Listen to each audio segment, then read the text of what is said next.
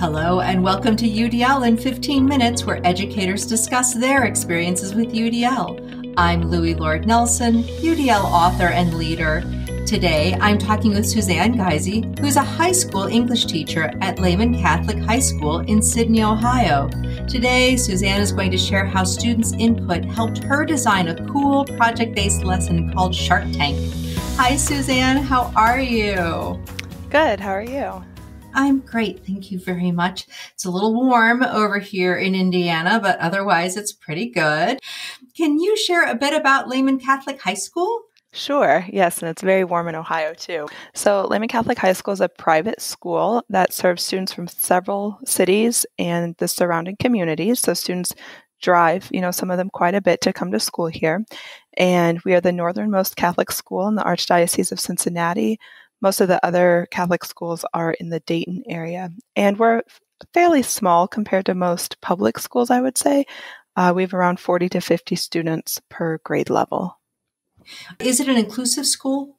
Yes, absolutely. We have an intervention specialist. She and I worked very closely together this year, and we do our best to meet the needs of all of our students. Perfect. And then go ahead and tell us about your background. Okay, sure. So my family moved to America when I was 5 years old, and I started kindergarten not speaking any English at all. And that's just a powerful part of my educational background because it showed me from a really early age how significant teachers are and what an impact they can have on their students. And so once I was in high school, I knew that I wanted to teach that age level, and I love the gift of language and reading and writing. And so I decided to pursue undergrad at the Cedarville University, and that was a huge blessing to be able to attend there. And then I started teaching at Kenton High School. Well, I had 1 year in Dayton at a private school, and then I started teaching at Kenton High School, which is a larger city school. And while I was there, I had the opportunity to get my master's degree in rhetoric and writing, which really helped me learn a lot more about being an effective teacher of rhetoric and writing. I taught there for 6 years and then got married and moved and needed a job closer to home. And so I taught a year here at Lehman Catholic High School. And this spring, when the whole COVID shutdown happened, I was on State Support Team 6's website, and they have book studies, and one of those was Engage the Brain by Allison Posey. And so that was really probably my first formal introduction to UDL, and worked a lot with Sherry Smith, who had been my co-teacher at Kenton. So that was a really cool connection as well. And then next year, I'll be teaching freshmen at Wapakoneta High School, and I'll be working with a co-teacher again. And so I think the UDL principles will be extremely helpful in the co-teaching environment as well. Oh, absolutely. Oh, that's fantastic. You have a very rich background. Yes, absolutely. So you said you've been with high school all the way through then. Have you taught freshmen through seniors or just freshmen and sophomore? My first year at East Dayton Christian High School, I was the high school English teacher. And so I taught grades 9, 10, 11, and 12. I taught German 1, 2, and 3. And I also taught speech and writing and comp and drama and foods. So they got a lot of classes out of me at East Dayton Christian School. I guess so. Wow, you have like the sign above you, "We'll come, we'll teach." Yes, absolutely. That's awesome. So I understand that you're going to talk about a pre-COVID project that your sophomores actually helped design and that focused on what the ethos, pathos, and logos. And can you share that with us? Yeah, absolutely. So I have the most experience teaching freshmen, and so I have a well-designed unit that I use with my freshmen to introduce them to ethos, pathos, and logos. And I didn't want to just repeat what I was doing with the freshmen with the sophomores, and so I really wanted to include them with the whole design of that unit. And so I asked them if they had any prior background experience, and they did not, and they were really curious to learn more. And so, I introduced them to the concepts of ethos, pathos, and logos, the rhetorical triangle. We talked about advertising techniques. We also talked about the importance of speaker, audience, message, context, and purpose. And from there, the students asked if they could do a more hands-on project. The English teacher here last year was really creative and did a lot of hands-on work with them as freshmen. And I think they were kind of missing that component a little bit. And so I had a couple students who finished an assignment earlier, And so I said, all right, let's brainstorm together. And from that, the Shark Tank project was born. It was a television show that I love watching, and most of them were familiar with it too. So there was that relevancy to them. And we worked on the guidelines together, which I have those pulled up and can share those a little bit later. But basically, the students worked in small groups to design creative solutions for common problems and needs. And COVID-19 was definitely on their mind already. It was already in the news quite a bit. And some of my students even created companies and products designed to help stop the spread of COVID-19, like a vaccination company or a pharmaceutical company. They went to a doctor's office and shot a video there that was, very well done. And so you can tell that that was on their mind. But, they also, typical high school students, they were thinking about athletics and how hard it is to get up in the morning. And so they were very creative and practical with their product designs. One group made a mascara remover because the wipes don't work very well. Another group made an alarm clock system that uses aromatherapy. So it was just really rewarding to see how creative all the students and groups were. In terms of actual requirements, so they had to collaborate with 1 to 2 partners, but I did end up having larger groups of about 4 students. And they had to design a creative product or business to help solve realistic problems and set a price. I know on Shark Tank, that's always a really important component of how much does your product cost to produce and how much do you sell and what's your profit margins. And so there's definitely a mathematical component. There's a lot of opportunities for cross-curricular collaboration with this project as well. And then they had to use appeals to ethos, pathos, and logos to persuade the audience to support the product or company. And I also wanted them to use 2 advertising techniques. Could be bribery, like a coupon, or patriotism, things of that nature, just to really get into the mindset of a marketing specialist. And then they had to create a visual representation of the project. And this is where the most variability occurred. Students made videos, presentation slides, posters, some of them even 3D printed prototypes of their product. And again, lots of cross-curricular collaboration that would go upstairs to the STEM lab and use those printers. And that was really exciting too. And I was so happy every single group got to present their sales pitch and interact with the class, and the students in the class were able to be the sharks and kind of give that critical feedback. And we finished this right before schools shut down in March. And so I know in asking students what their favorite part of the third quarter was, a lot of them said they loved the Shark Tank project. And I think because there was so much flexibility, and also because it was such a creative project, and the ideas came from them, and it was truly a collaborative effort with my students. So a couple of things came to mind. First of all, I'm like, oh my gosh, I wish I could have been there in the middle of all that because it sounded so cool.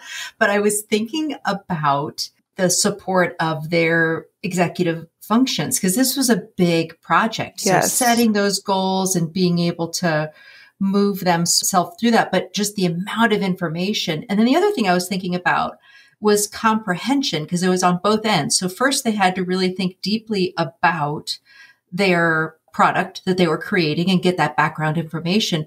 But then on the other side, I'm interested in the kind of supports you gave them so they could be effective sharks. So I guess talking about executive functioning, and then also how could they be effective sharks? Absolutely. Those are both really great points. Some of the book studies I've done have dealt a lot with executive functioning. So I'm glad I did those book studies so that I know what you're talking about with that. So in working with a couple of students who had their work finished early, I created an assignment sheet. Then it listed out their goals and their steps. And some of the steps said deliver creative, engaging sales pitch that is 3 to 5 minutes long, perhaps include a product demonstration, be prepared to answer questions about your product and business, and provide feedback to your peers' presentations using a scale of strongly disagree to strongly agree. And I ended up modifying that scale a little bit because it was kind of going to be too complicated to do that for every single presentation. And then I also created a rubric. So every student had access to this handout here that kind of guided them step by step through the project. But I'll admit, this was my first time doing this project with students. So I was very flexible on the time side of things. And I just communicated with them. I made sure on the rubric it says, work together well and use your time wisely. And as long as they were using class time wisely and working together well, I was happy to give them, a couple days. I know we met in the computer lab a few days. We met in the regular classroom a few days. Students worked on the project over the weekend as well, the ones that shot videos on their own time with their own resources. So I really wanted to give each group enough time and access to resources so they could be successful with this. So I would say they worked at least a week between designing and creating and presenting it. This might have been a 1 to 2 week project from project initiation to completion. And then I think what really helped the students present feedback was their familiarity with the TV show. Some of my students were especially aggressive in the feedback they provided in terms of how much does this cost and how are you making it and how practical is this? And then I also guided the class and saying, now, how did this group use ethos? Did this project appeal to your sense of ethics, or did they use pathos? Did you have an emotional connection to their story or to this project? One group did a babysitting/driving service. It was like Uber for kids. And that group especially was, the class could relate to their parents having to drive them from point A to point B. And what if the parents are busy at work and can't quite get home on time? But how safe would it be? Would you really trust your children to this Uber type driver? And I remember just the discussion around that product was very lively. And in terms of ranking, how effectively did this group use logical appeals to sell their product, or how effectively did this group use the advertising techniques? So I think in the end, I was the one who filled out the rubric and kind of rated that in terms of grade and points, but the whole class was able to provide verbal feedback as well. Nice. So I have 2 other little questions because we're getting close to the end, but you used the phrase, use your time wisely. Did they already come into this project with that being defined in your class? And how do you guys define it if you did? And then also I'm curious to hear whether or not you showed examples of Shark Tank for students who maybe hadn't seen it before. So at our school, any video we show has to have prior approval by the administration. So I did not show Shark Tank videos in class, but, students were familiar with the show and could have looked up videos on their own time if they wanted to watch additional video examples. And then in terms of using time wisely, so, at this point, we're 3/4 of the way through the school year, and I know my students, and I know that they enjoy working together. They enjoy having some flexibility in how they use their class time.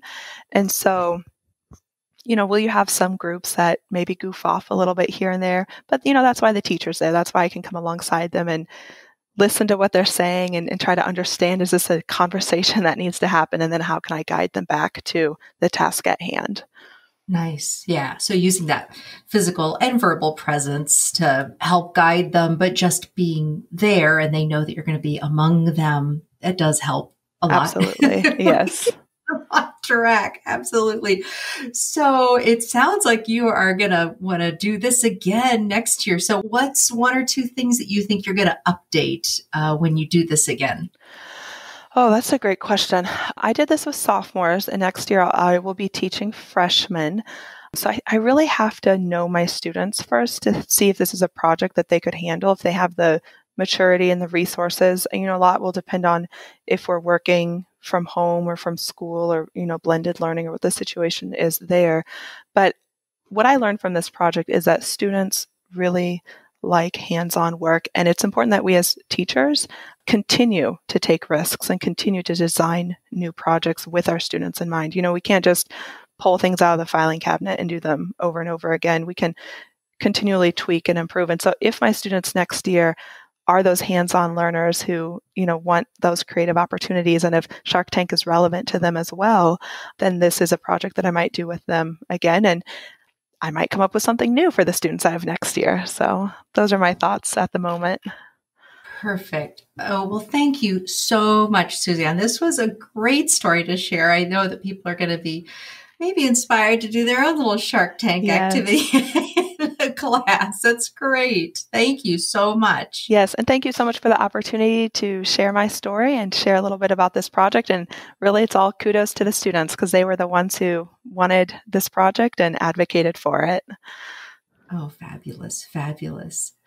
Well, for those who are listening to this podcast, you can find supplemental materials like an image montage with closed captioning, that montage with audio descriptions, a transcript, and an associated blog at my website, theudlapproach.com/media.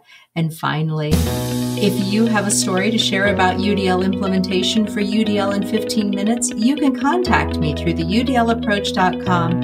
And thanks to everyone for your work in revolutionizing education through UDL and making it our goal to develop expert learners.